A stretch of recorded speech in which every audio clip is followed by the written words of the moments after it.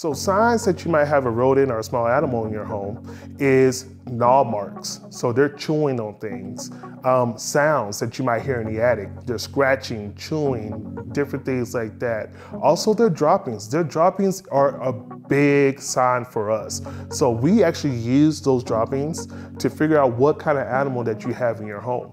You might have mice, you might have rats, you might have other animals living in your home. Once we can identify, we can develop a perfect treatment plan for that animal.